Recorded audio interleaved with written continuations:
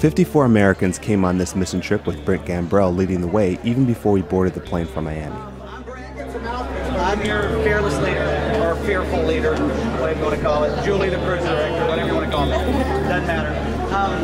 I'm really excited to see everybody. I think almost everybody is here.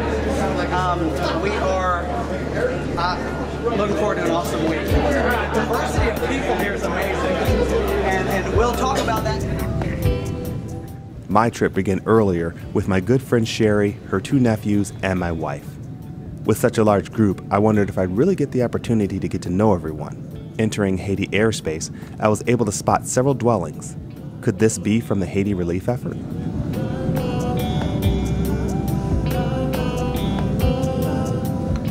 It has been over a year since the earthquake in 2010. I haven't been to Haiti since, but from the outside, the airport looked the same.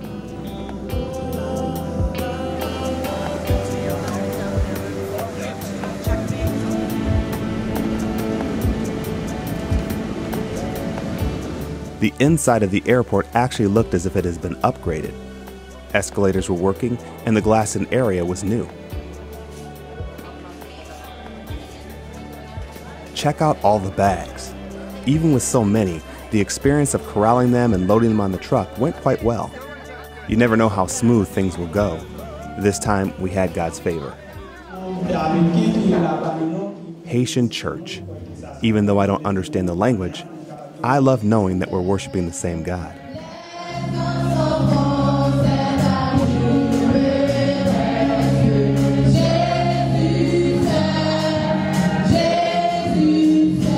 And though I've been all over the world, God stopped my heart in Haiti.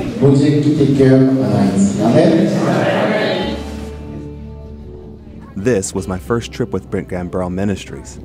Usually, I volunteer with New Missions. At the Overlook, I was able to see the Laogon Plains where New Missions is located. Because of the earthquake, they aren't accepting volunteers at the moment.